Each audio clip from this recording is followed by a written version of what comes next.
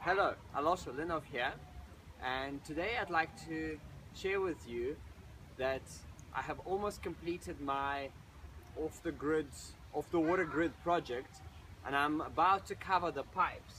All these pipes that are running up, like this one is going to the biochar filter, this is coming from the solar pump, this is coming from the Barracuda pump behind me. So all these pipes are going to be covered in the next couple of weeks. My wife has been complaining, and it's just been an eyesore having all these pipes around. So I've got the last chance to show you where all these pipes lead to, and where do they pump water, and where they get water from. And it's a nice open, easy to flow system right now. So when you come to my workshop, I'll explain to you how all these maze of pipes works together to get this home off the water grid. And right now I'd like to show you this grey water that's busy irrigating. It's actually irrigating from a wetland that I'll show you just now, and it's irrigating this entire garden. Come, let me show you what has grown over the last summer season.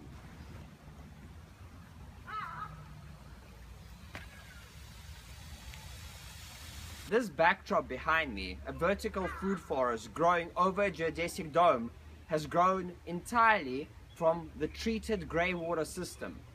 And this wetland is placed right here is treating 15,000 litres of grey water per month from the bath and showers, and then it gets collected after treatment at the bottom tank in front of me, and from there the pump irrigates it right around.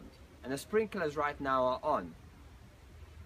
And here what I'm trying to achieve here is a vertical garden of Babylon with grapes and flowers and grenadillas and beans that are going to provide food vertically in a small confined space of the city, with walkways and bridges and dream catchers that I've created that you can climb over the dome.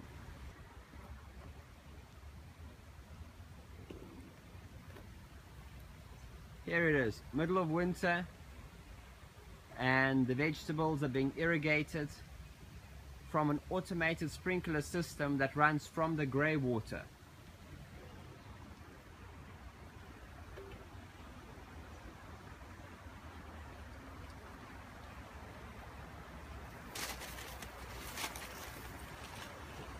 And there is the collection drum where the water gets collected after being treated.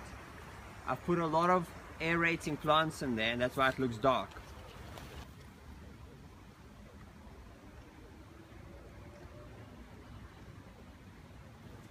Right behind me is the wetland that's gone on steroids from the grey water here that we've diverted. It has reached 5 meters tall.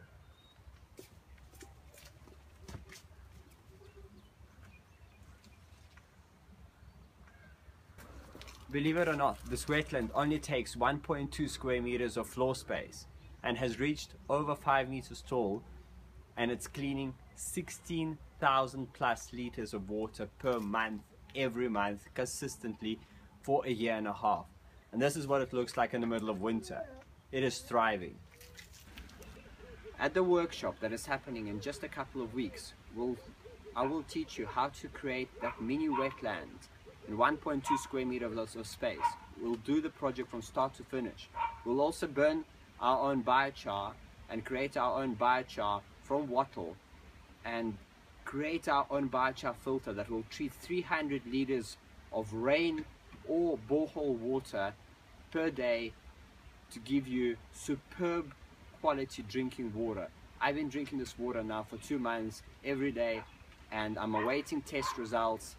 So hopefully by the time the workshop comes, I'll have scientific proof that this water is of superb quality.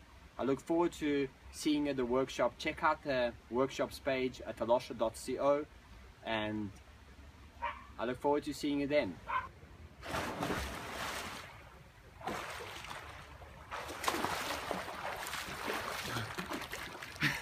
It's 2 degrees outside. I'm practicing my Russian spirit. The water is fantastic to swim in